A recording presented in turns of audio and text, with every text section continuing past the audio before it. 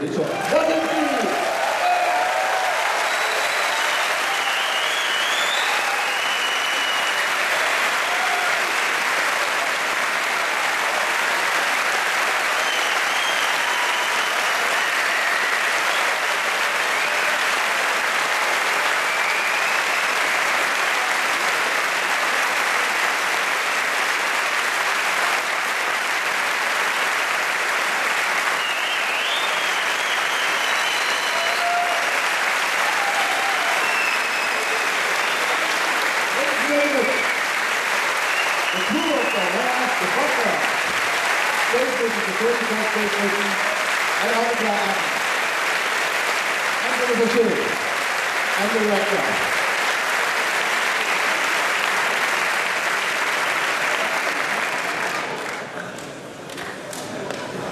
We are very happy to have you guys here.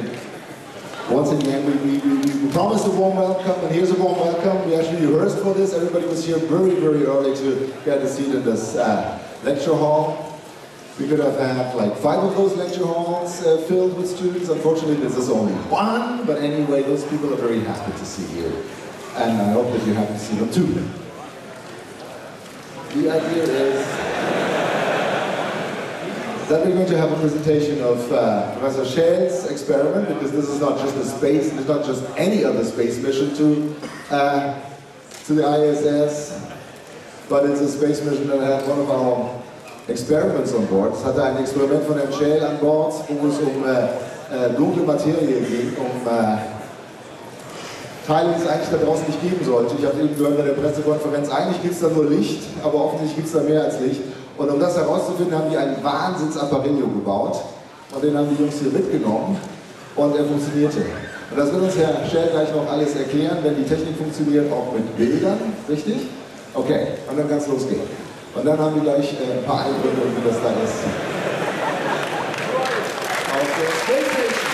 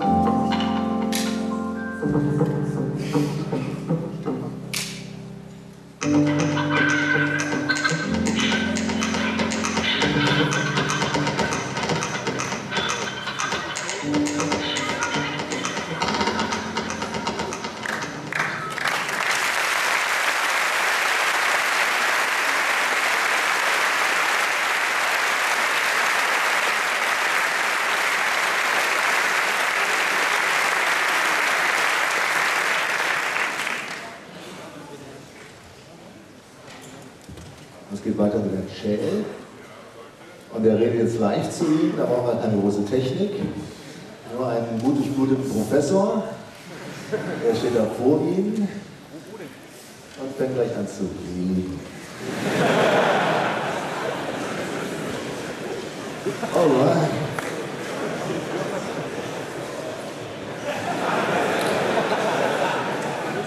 So as you see, at this university only the Chancellor is allowed to talk. But I hope that we will be able to start the presentation.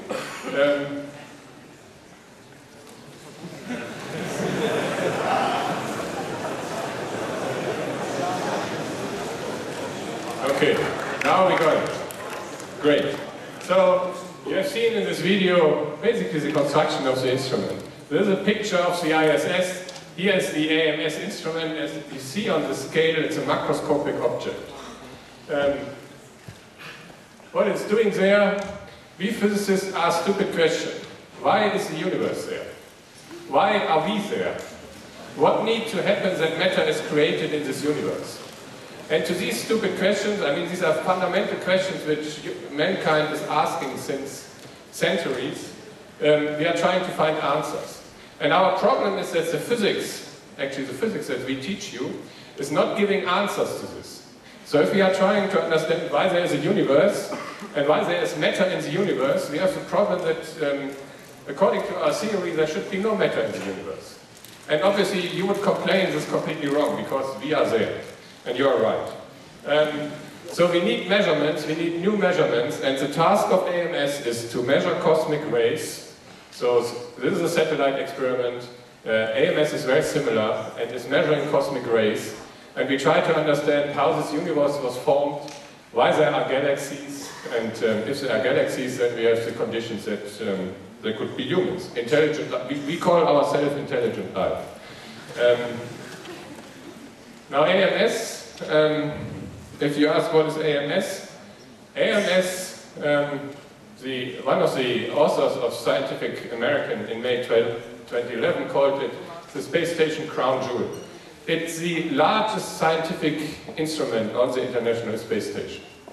It's a particle physics detector, a complex instrument, so don't worry, I will not try to explain you how it works in detail. Yeah? I will try to give you an impression why we are doing it and why it's fascinating to do it. But we can measure cosmic rays with a precision which is 1,000 to 10,000 times better than any instrument which tried it before. So we have the chance to discover something new, completely new. The idea is from Professor Samuel Ting from MIT for this experiment. He's a Nobel Prize winner in the 70s. He's a particle physicist. And he had a simple idea. What we know about the cosmos, about the universe, is from neutral cosmic rays. That's photons, which we use for astronomy. This is neutrinos, which we can observe on Earth. But if we want to measure charged cosmic rays, we have to go to space, because Earth's atmosphere protects us from it. And to give you an idea what we have as cosmic rays coming in, there are protons, antiprotons, electrons, positrons, helium, beryllium, carbon, iron. These are all things that we can measure. And what we hope to find is, for example, one anti-helium nuclei in cosmic rays, because it would prove that antimatter exists after the Big Bang in the cosmos. And these particles enter the atmosphere, they produce a shower, a cascade, and this cascade is going down, and we can see it. And we have here a typical particle detector standing over there, which was constructed also in the institute. It's a basic technology for the follow-up experiments of AMS. And you see it's running, it's recording cosmic rays. This is live. This is not fake, this is not a video. These are live events which are coming in, and you can see muons from the cosmic rays coming in, and we measure them online. And that's exactly the same way how AMS works. You see the detector elements which are on, we reconstruct the particle track, we measure mass, energy, and charge. This is the task of AMS. AMS was constructed by 16 countries, 60 institutes, 600 physicists over 15 years. And the cost is on the order of $2 billion. Euros, Swiss francs, whatever you like. 2 billion. And that's a typical scale for a space experiment. So whatever large mission you look at, The typical scale is 2 billion that you need to invest to get this. This is a picture of AMS. It's 5 meter times 4 meter times 3 meters, so it's 60 cubic meter instrumented volume. It's 7.5 tons weight. If you compare it to a digital photo camera, you would say it has 300,000 pixels, which is not much compared to the megapixel cameras that we have, but we take up to 6,000 pictures per second. And we have 650 computers on board installed in AMS. The special electronics developed by us, I shouldn't tell the other folks here, but it's 10 times faster than what they can build.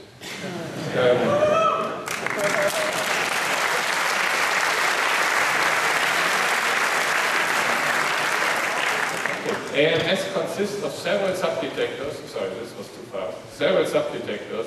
There's an upper one which is called transition radiation detector.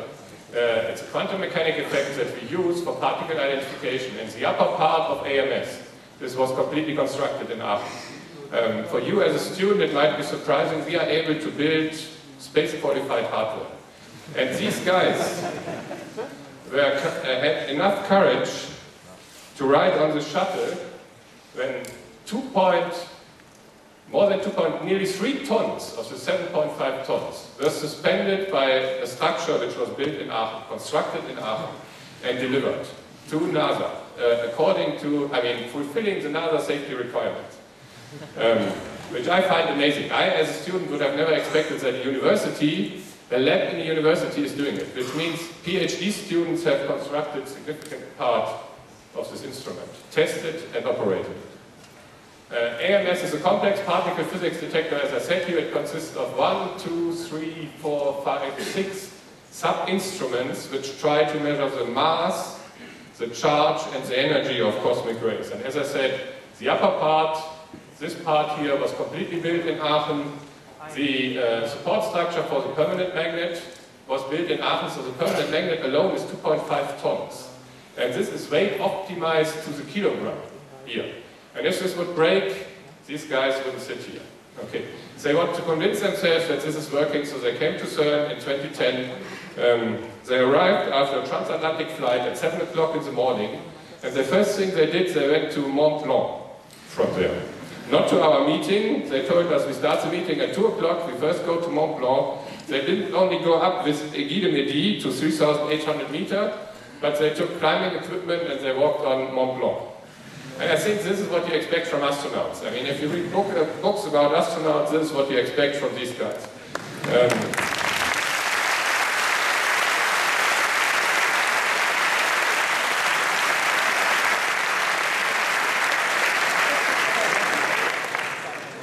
Okay, and here you see them. It's just before the shuttle launch. It happened on May 16th.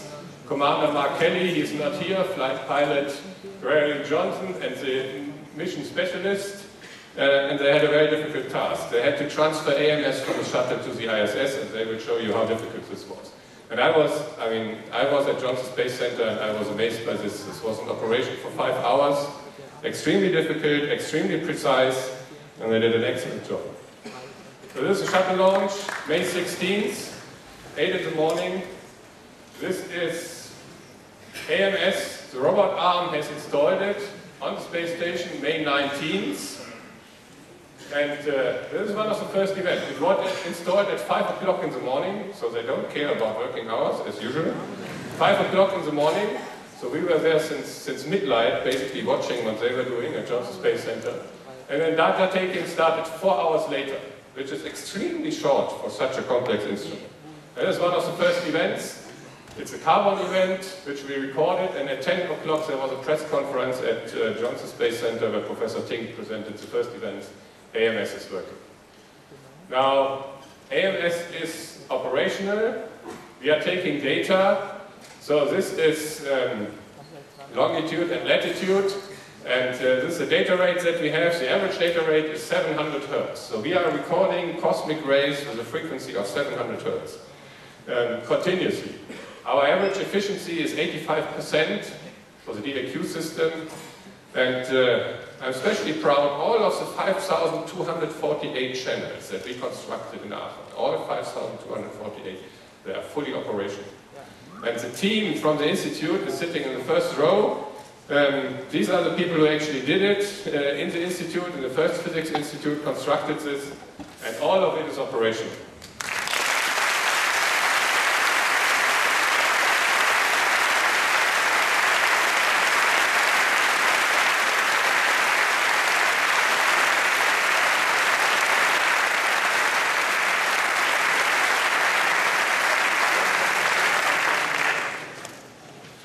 Data rate, 45 million events per day. We have recorded more than 7.5 billion. We are continuously running, as you see, and we are also able to reconstruct them and transfer them on the computer farm. So up to now, this is a real success, but we are still in the calibration phase. This is a difficult experiment. The precision of the instrument is so large that we have to really calibrate for each little change. For example, little change is when Atlantis docks, and they rotate the ISS by 180 degrees. We see this, yeah, as a large effect. You have to calibrate it and correct for it. And this will take some time, so I will not show any physics with that. But the summary is rather short. AMS is operational on the ISS since May 19th, and we are recording great science data. I cannot tell you what nature has in mind for us. So somebody created this universe 14 billion years ago. So I cannot tell you what is in there. Yeah? But we have 1,000 times better sensitivity than anybody else to find something new. So let's cross the finger and hope that we are lucky and find something interesting. Thank you for your attention.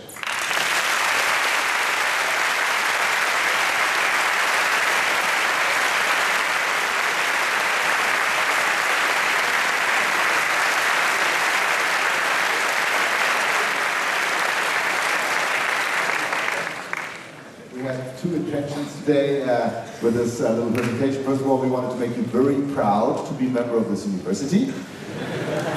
And then there's going to be a little written examination at the end of this presentation, and we want you all to fill it in. It's going to be 1 credit point if you get all the answers right. With these words, I would like to hand over to the acting commander of the crew, Gregory H. Box Johnson, and I understand that you will introduce your crew and you will also tell us something about the flight and the mission. Is that correct?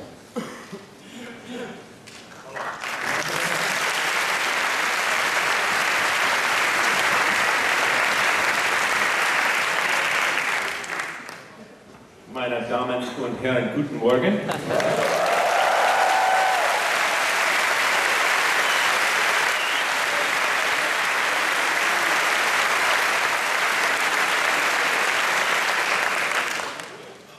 Wir sprechen bereits perfekt Deutsch. So würden wir die Möglichkeit sehen, Ihr Englisch zu üben.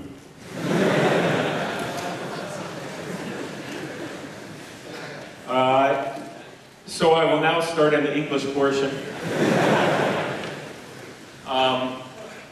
This is an exciting day to be here in Aachen. You have a beautiful city, a beautiful university, a wonderful country, and all these very intelligent people.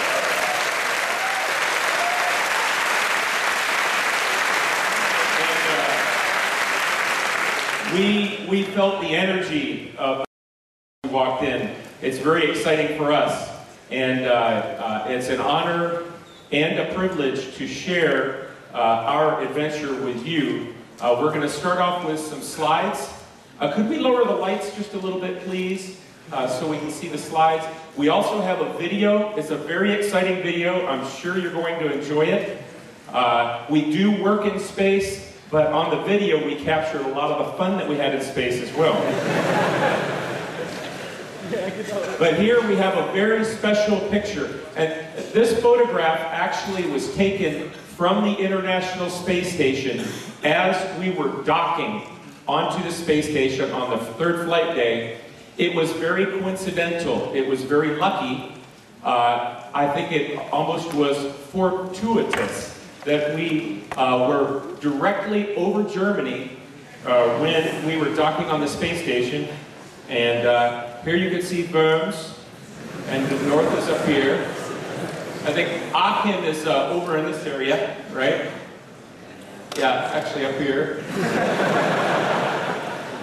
And And you can see some of our sponsors, Gerhard Dahm and his nonprofit, as well as the Museum Inspire, are all in the photograph as we're boarding this. This is not Photoshop. This is an actual photo of the space shuttle. All right. Well, I'd like to introduce our crew.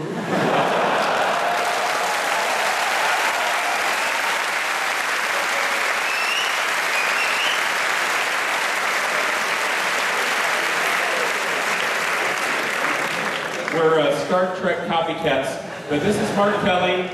Here I am. We've got Roberto Vittori, our Italian stallion.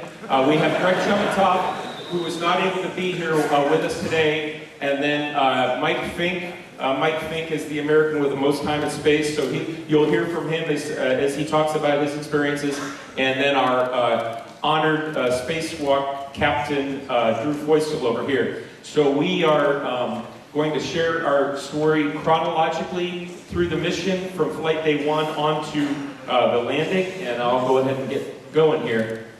As you may know, we were the final space shuttle crew of Endeavour. Endeavour flew 25 flights in her history, and of course this mission had the great honor of installing the AMS on top of the space station, but we also were the final assembly mission for the International Space Station. It took 36 shuttle missions to complete the space station, and Endeavour was the final mission to complete it. After Endeavour, there was only one more shuttle. It was STS-134, and they completed the refurbishment and finished the supplies going up to the space station, but the actual assembly was complete on our mission.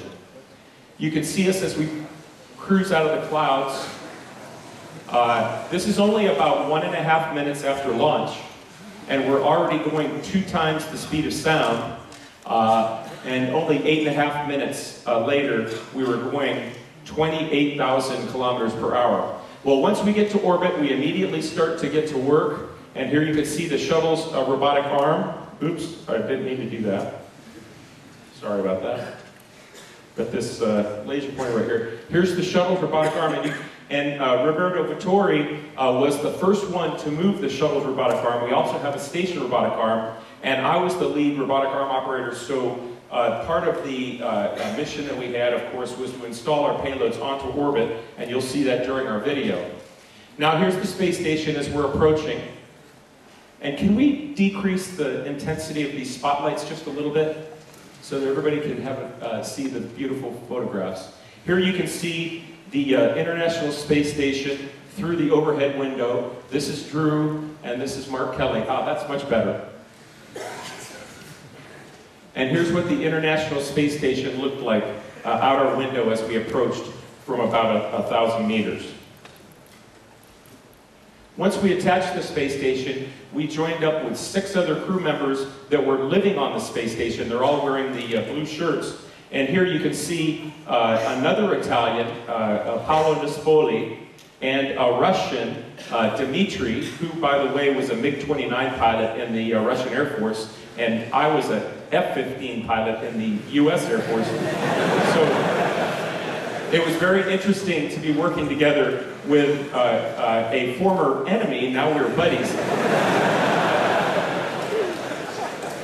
But anyway, we floated onto the space station and joined up with Katie Coleman and several of the others. You'll see all of this in our video as we go through. But we immediately went to work. It's very interesting. When you're a shuttle crew, you join onto the space station, and it was only just a couple days after we launched.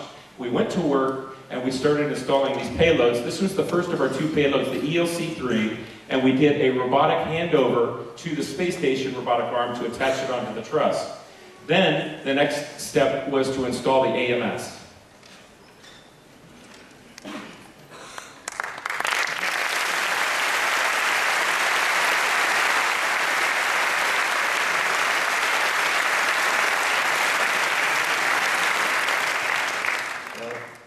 Do you hear me? Yeah. I wish to say thank you very much for the opportunity to share some thoughts and some experience with you. As you hear from my accent, I look the same as the other, but I am different. In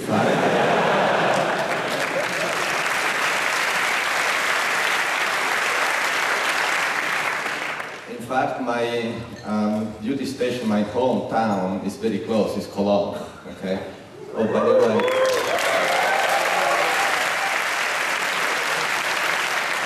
By the way, I am fluent in German, but I will not embarrass my commander with his initial speech.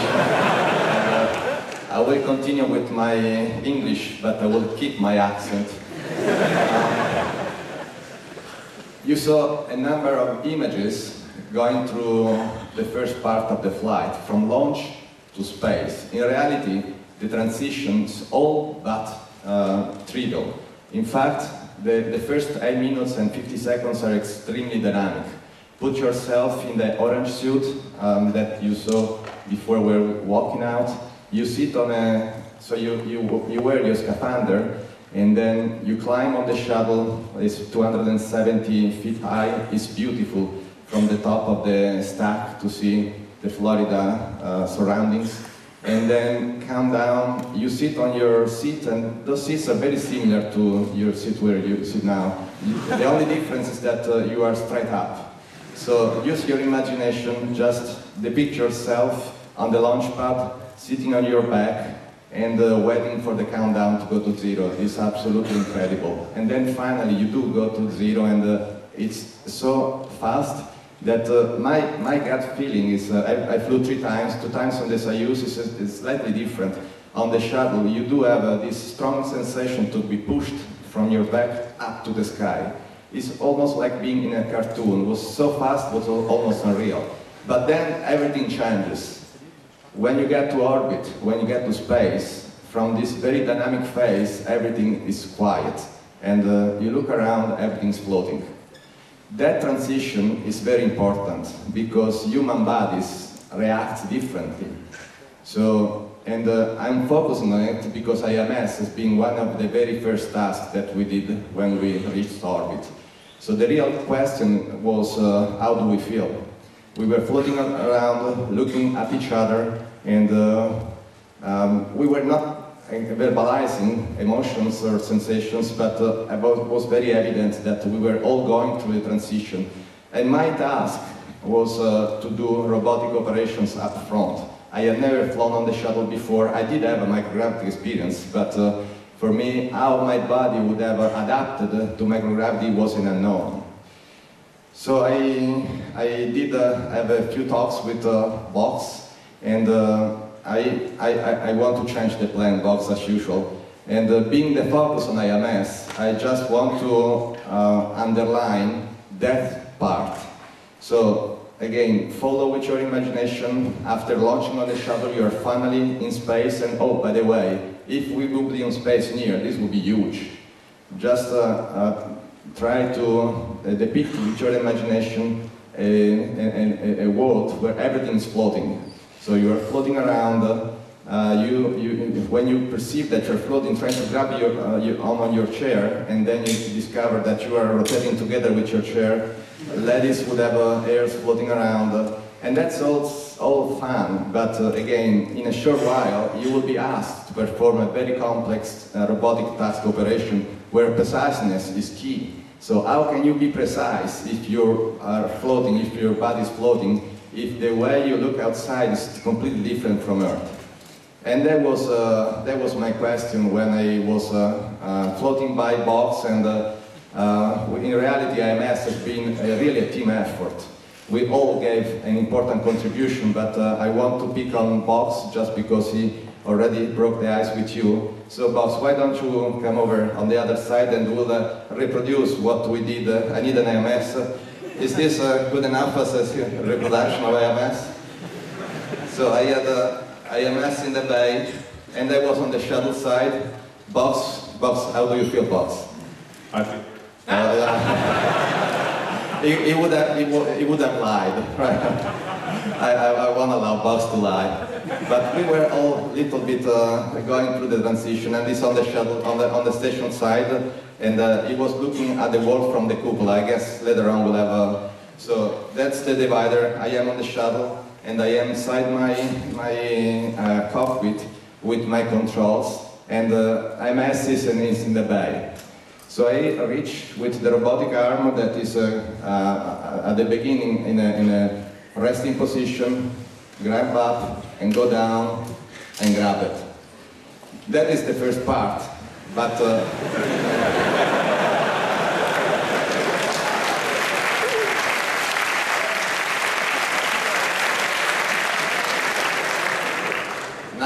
now there is the other part that is easy to describe and to say, meaning take it up and give it to the ISS robotic arm.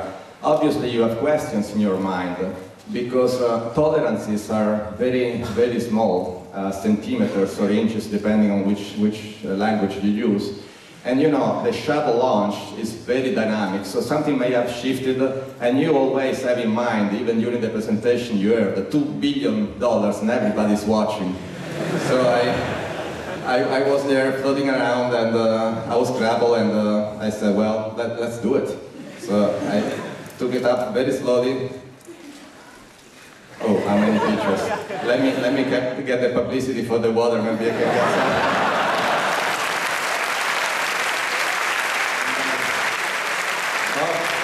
Bob was waiting, they don't go away. And here it is. We're in space. Another symbolic part of cooperation and in space. And then I let it go. And Bob's had the task. Actually, I was watching on the TV. That has been very, very challenging, that part.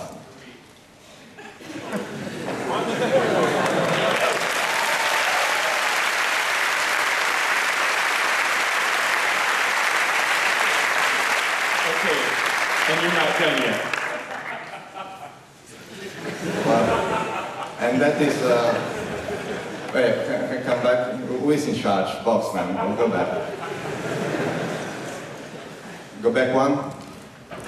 So this is the image of IMS once it got installed to the truss of the International Space Station, and I was not active part of it, of the effort at that moment, so I was enjoying. And this picture, this image is nice, but I can assure you that if you would have the opportunity to see from space, it's absolutely breathtaking. The colors and in space are unique. Next. Me and Box, we did have additional experiments, Italian experiments, and next box. Yeah, you see, why, with so many nice pictures, why you take a picture that is so confusing? Because that was a very nice way to describe the confusion that you experience in microgravity. We were starting to a little bit describe before, also as a human experience. Floating, everything is floating. If you want to move from one place or the other, you just don't walk. You push yourself. The way I describe it, a human body becomes halfway between a fish and a bird. And in this context, again, trying to put yourself, close your eyes, and tomorrow morning when you wake up, you open your drawer and everything is floating inside, okay? So storage, and it's one of the very easy task on Earth and becomes a challenge in space. Next box. Well, in here also, I like this picture because it's inside the European module ATB, and Germany had a very, very important contribution in building the ATB. Next box. One final slide, Pope Benedict XVI, and we are here in a unique moment. Our mission had the privilege to have an in-flight call with the Pope and Thomas Reiter, that is the German astronaut and currently director of human spaceflight and operation for ESA, was our counterpart during the in-flight call. And with this, I will leave the floor to Drew Feustel for some very unique images of EVA.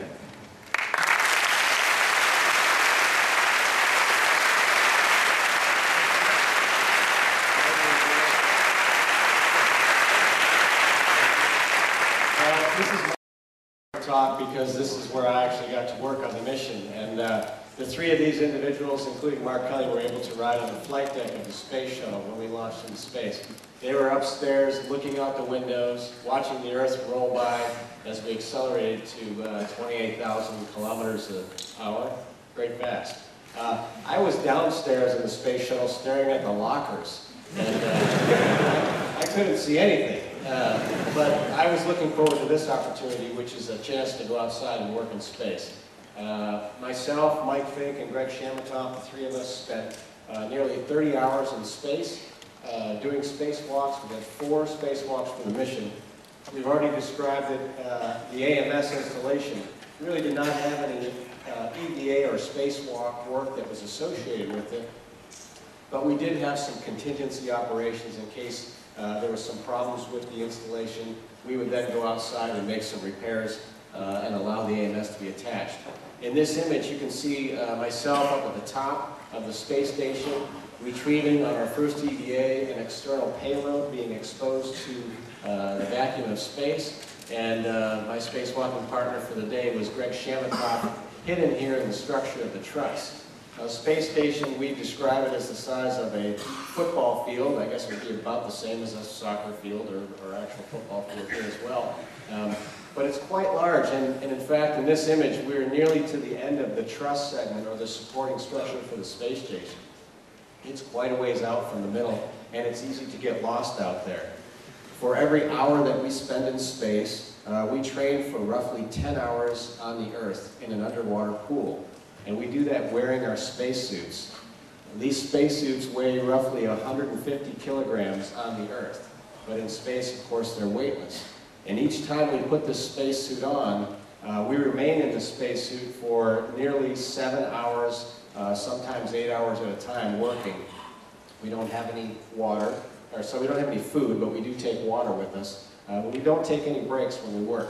So we train for a long time to be prepared for these missions. And it's not all work out there. You can see we do have time to smile and have fun. This is a great shot of Mike near the end of the mission on our last EVA performing some work. And another shot of he and I on the third spacewalk, both smiling because the view from space in a spacesuit is very special. It's unique from the view that we have inside the space station or the space shuttle because there's nothing that separates us from the vacuum of space except for a clear plexiglass visor. And in some places on the space station, when you look down upon the Earth, oftentimes there's nothing else in sight except for the planet itself. You can't see your foot, your hand, you can't see the space shuttle, you cannot see the space station. All you see is the planet Earth in your view. And it's a very unique opportunity that we're afforded as spacewalkers to go out and see the beauty of the planet in that way. So again, we worked for 4 spacewalks during the course of the mission, and in total it was nearly 30 hours of effort to be outside. Finally, when our work was done after the 4th spacewalk, Mike Fink and Greg Shamatoff performed that last EVA. And with their work in the final task that they performed, we completed the assembly of the space station. So the space station has been orbiting the planet since the year 2000. We've had humans on board. And at this time, with our mission, with our final spacewalk and the work that Mike and Greg did on that day, they achieved assembly complete of the space station, and we were proud to have had that opportunity and a chance to be out in space to witness it all. And in this image, which I believe Mike captured with the camera, we see the space shuttle docked to the space station all the way to the end of the ATV, and the truss structure which supports our solar arrays across the middle to capture that historical moment where we completed the work in space and will hopefully allow the space station to remain in orbit and continue its work for the next 10 to 15 years. Thank you.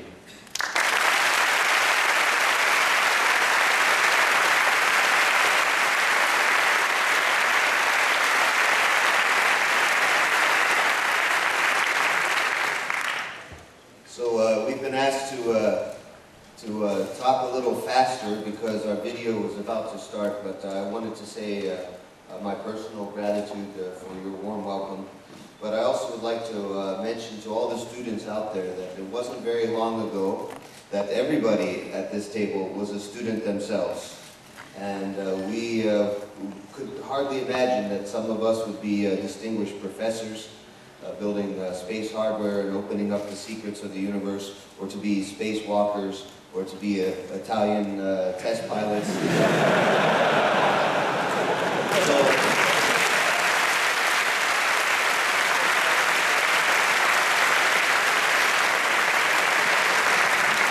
We are working very hard in our international space efforts to open up space for more and more people. So some of you will have a chance to be in space and see what we have seen. I guarantee it. It will be very exciting. So if you ever get a chance to go into orbit, take this chance.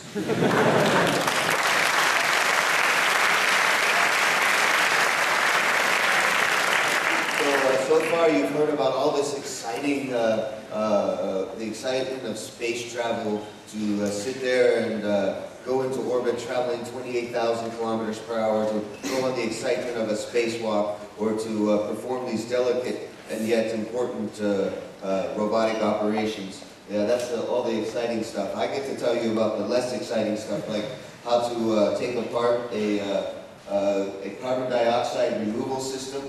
I mean, they made, we were technicians, and it was very fun and exciting also. Because I had been aboard already the space station 1 year previously, they asked myself, along with the space station crew member Ron Guerin, to take this apart. I think it's equivalent to an engine or maybe a BMW. You will see it's it was a lot of work. We had to take it completely apart and put it back together with no parts left behind. So myself and Dr. Shamatov took this, he has a PhD, he's a very smart guy, but we turned some wrenches and took apart the carbon dioxide removal system and put a new part on it. But also we stopped to take a look outside. This is what we can see. We have the planet Earth down below and the whole universe out in front of us. I'm not sure why we were fighting and having a lot of arguments down here when we have all of here up to explore. And here at the university, every day you are exploring something new. And so I congratulate you for not fighting, but to explore.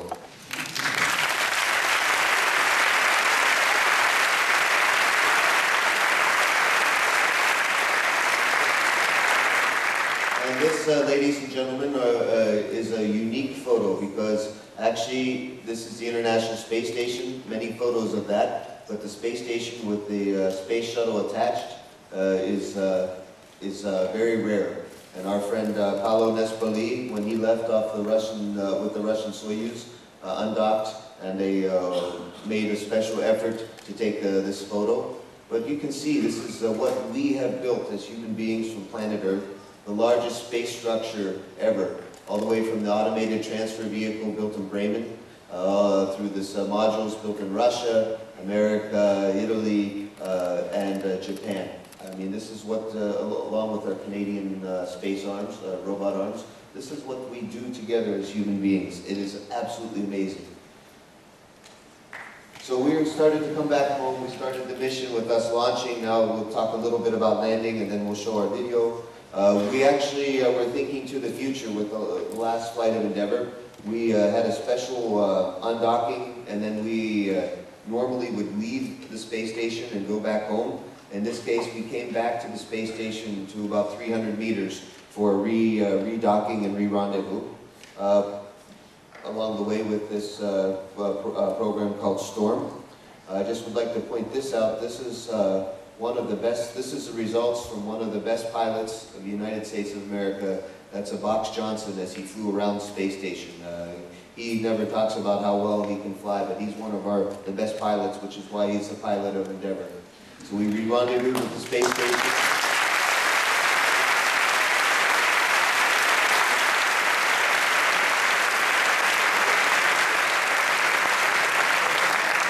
And at 2 in the morning, we landed back in Florida. And Roberto always has a very great story about how it comes back, because we were starting at 28,000 kilometers per hour, and an hour later we were at 0 kilometers per hour after we stopped. And during that time we used atmosphere of planet Earth to slow us down, which generates a lot of heat. We saw it as a pink glow inside the cockpit. It was indescribable, the color, and Roberto, of course, mentioned when we were at the peak heating time, just because it was extremely hot outside, but inside the Space Shuttle was nice and cool. And there's Mark Kelly's landing, a beautiful soft landing. Roberto and myself, who have flown with the Russians on the Soyuz, can tell you about the landings that are not soft. We all enjoyed our smooth landing, and we'd like to again say thank you very much for your warm welcome. We did our best with this piece of space hardware, the Alpha Magnetic Spectrometer, with so many important parts built right here. Congratulations, ladies and gentlemen. And to you students, remember, the future is yours. And the more you study, and the harder you work, the more adventure you will have. And every day is an adventure. So good luck to you all.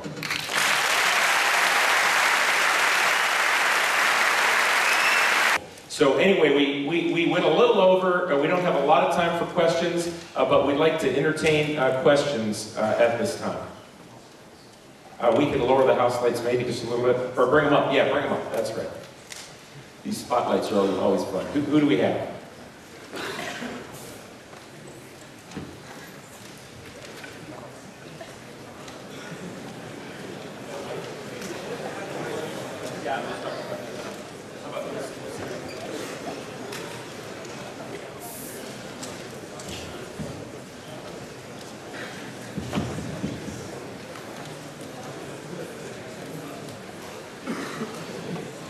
Is somebody ready to start? Go ahead.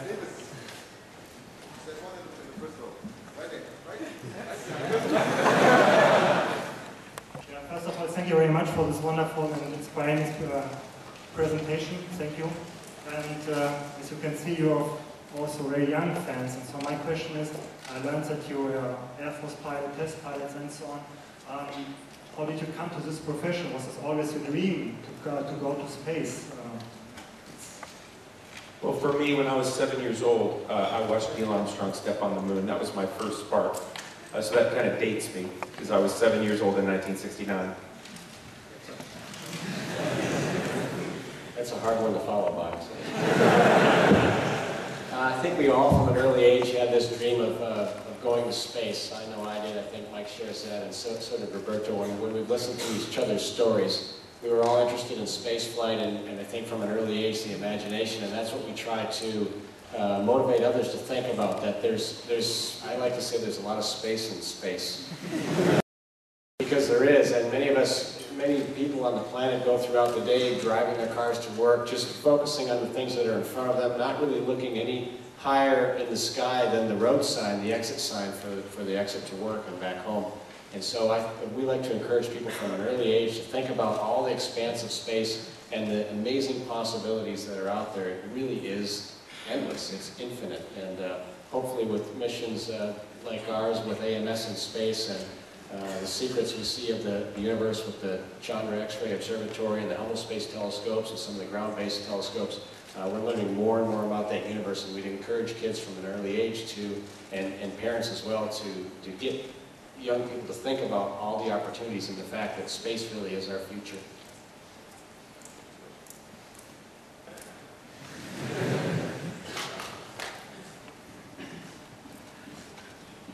I got a question to Mr. Feusel.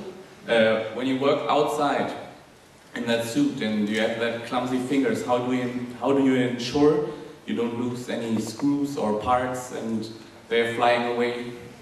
That's a good question. And I'm proud to say that in our mission, neither myself, Mike Fink, or Greg Shamatov lost anything. And that's, there's three major objectives when you go out in space on a spacewalk. One is don't lose anything. The second is don't break anything. And the third is don't make any mistakes. So we had a very successful space mission. And the reason we're able to maintain grasp of those tools and not lose anything is because of the training. As I mentioned, we spend roughly 10 hours in the water at the Johnson Space Center training underwater in our spacesuits to simulate space. 10 hours for every 1 hour that we spend in space. So we trained for over 250 hours in the pool before we even went outside to work on the space station. So that sort of training builds in muscle memory and common principles of work that we try to repeat over and over and over and over again. Every single task that we perform in space, on a spacewalk, we've practiced before. Every move we make with our hand, every position we put the tool in, every place we store something, that has been practiced over and over and over again, and that allows us to perform those without error.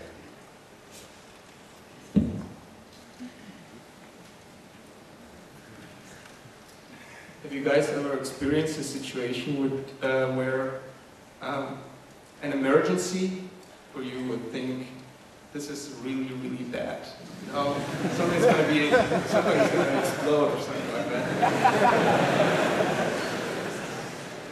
Yeah, the question was about you know, the emergency, and of course, if you watch the movie, every 5 minutes there's some kind of emergency or something to help with the drama. In the real space, we like to have a very boring movie, and so it's very rare when we have emergency.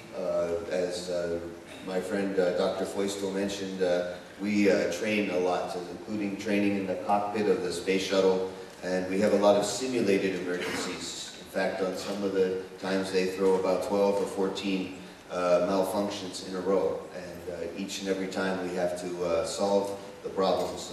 And so that part was fun. We do that so that on the real flight there are no emergencies. However, during one of my spacewalks, my very first one, I was in the Russian spacesuit, and we went outside, and I had some kind of oxygen leak, and my oxygen gauge, which told me how much oxygen I had, it's like the petrol you have in your car. You know it moves, but you never watch it move. If you know, at the end of the week, maybe end of 2 weeks, it's at the empty sign, but you never see it move. So but the oxygen, my oxygen gauge was moving, and I have to confess I'm addicted to breathing. And so I had to go back inside quickly. But I didn't feel nervous or afraid or anything, because this is just another, to me, I know it was for real, but it was like the simulation. You know, we knew exactly what to do. I started to go back inside of the space station. My Russian colleague said, "Hey, Misha, you better go back inside." I said, "Okay, that's a good idea."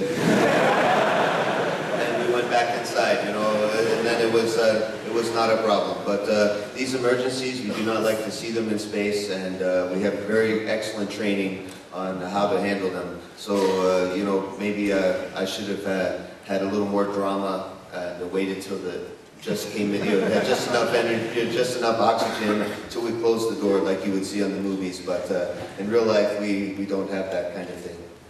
Thank goodness.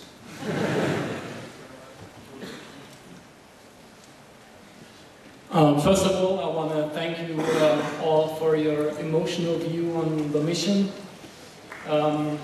Yeah, applause. So another few other things. And the next thing is a technical question on your protection for the spacesuit. Do you have two different protections for the reflectors on your helmet? One for outside and one for the inside? It's really the question about the visor, what type on the spacesuit when we're outside. There's a clear visor that we use when we're not in the sun, and then there's a gold-plated visor that we use when we are in the sun. It's very important to have the gold visor down when the sun shines, because otherwise the sun can be blinding. It's like staring at the sun from the Earth, only you're outside of the atmosphere and 500 kilometers closer, so it's even brighter. And I can tell you that I had an experience in space on my first mission where I didn't have an opportunity to close my visor because I was busy working and both hands were occupied, and I had no assistance at the time, and the sun came out and the reflection was just right that it was directly in my eyes, and I had no way to close my visor. So then I closed my eyes. Now, if you're an astronaut in space with both hands full and your eyes are closed, it's not a very comfortable situation to be in. But fortunately, the Earth orbits around the Sun, and it also spins on its axis, and of course the space station orbits around the Earth. So in time, the angle changes and the Sun goes away, but it's very important that we have that gold visor down, and we always bring it down whenever the Sun comes up on the horizon, otherwise it becomes very difficult. It's a manual, yeah, we reach up with our arms and rotate it down from the side of our helmet.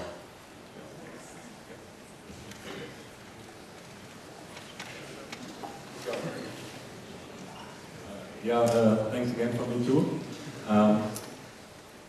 My question is, do you guys have all military training, and if so, how important is it to have that, to become an astronaut?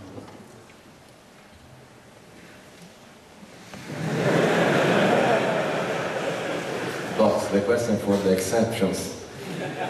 You're asking whether we all have a military training, right? Drew doesn't have it, but it was the most military of the entire crew. Now, in our crew we were 6, and 4 were coming from military background, Air Force or Navy, and 2 were scientists, engineers. You don't like the answer, you want to change the... Let's do 50-50. So you Bob's not be an engineer, right? You can become an astronaut even if you don't have military training. Oh yeah, absolutely. No, in fact, I'm not sure what is the percentage in the population of NASA astronauts, but I believe it's 50-50, yeah. 50-50, medical, doctors, engineers, there are many engineers, scientists. Yeah, no, absolutely not something that is exclusively for military people. It's quite the opposite. The International Space Station is a laboratory. So in reality, to have scientists or engineers is extremely important. And I just wanted to add one thing. I have a 3-year-old daughter at home, and she reminds me of this every day, is that it's not just boys who can be astronauts, girls can be astronauts too, so don't forget that. There's an opportunity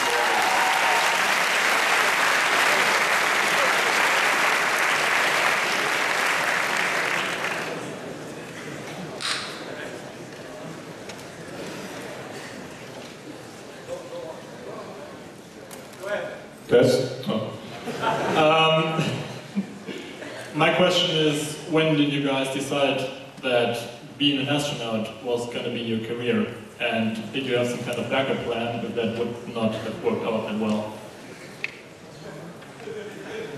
I'll take a quick answer at this because I actually had to use my backup plan several times. First, I'm in the military, I'm an oberst, what you call colonel in the United States Air Force, but I was never a test pilot, and in fact I went to pilot training, and I failed the pilot training, so I'm a loser. And so I had a plan. My backup plan was to try to become I had engineering training, so I went through the engineering program in the Air Force and had a chance to work on some exciting airplanes like F-15, F-16. I worked in Japan, and because maybe I could speak Russian and a few other things, NASA hired me even faster if I had been a test pilot. Because to become a test pilot, you have to get so many hours of flying. I was in the astronaut program before I would have ever had those hours. So we all have to, use in life. We know that things don't always work the way you want, but if you keep trying to your dreams and you don't give up, then you will succeed. And this is I knew that, but now I had to prove it. And it was very disappointing when I failed out of pilot training. But I was also very happy to fly on the Space Shuttle.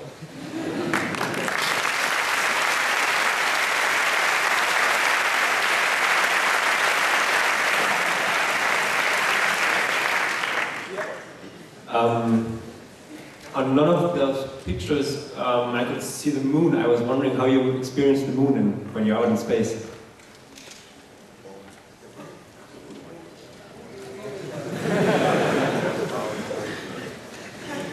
Okay, I'm not sure exactly how you experience the moon. I'm joking, I'm joking.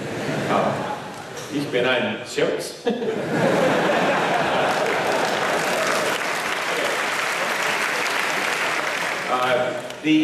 Looking at the stars and the moon from the space station, although we don't have the atmosphere to look through, it's very much like looking at the moon and the stars from the Earth. We have lighting on the space station that can interfere with our views, and so if we turn the lights way down and look out the beautiful windows of the cupola or of the space station parts or the space shuttle, we can see the moon, for example, in a little bit different perspective. But if you have a full moon here at Earth, you have a full moon on the space station as you orbit around the Earth. Next. Over here. There's one in the middle, right there. In the middle. Okay, go ahead. All right. It's hard to get there. Yes. Hi. My question is, what are your plans for the future since NASA isn't going to launch any space shuttles anymore?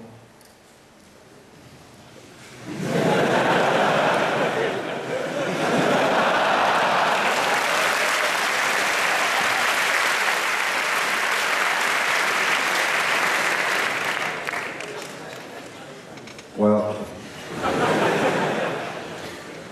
I need to go back to Cologne and ask my hierarchical chain. Currently, we are finishing, I guess this opportunity is most likely one last opportunity for us to share some experience on our STS-134. And for me personally, I need to wait and see the decisions of the European Space Agency. Options for astronauts, for me as European astronauts, either Houston or Star City in case of training to a space flight, or Cologne, or in the Netherlands we have Aztec. It's pretty exciting, and my hope is that in the near future there will be more precise ideas of what will be the next challenging project.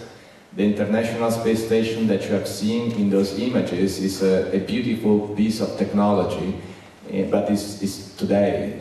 We need to think about the future, and most likely will be your future. Okay, did you guys ever have any experience with claustrophobia on the International Space Station? Claustrophobia, no. In fact, one of the tests that they have for astronauts is to make sure we are not claustrophobic, because both myself and Berto, we flew twice with the Russians in the Soyuz. The Soyuz is very, very compact. It's like putting three big people into a smart car, and there's not very much room, and if you were claustrophobic, then it would not be a fun mission. But I can tell you that we all had fun, and we do not feel this claustrophobia. And if you have it, get rid of it, because there's too many things to see.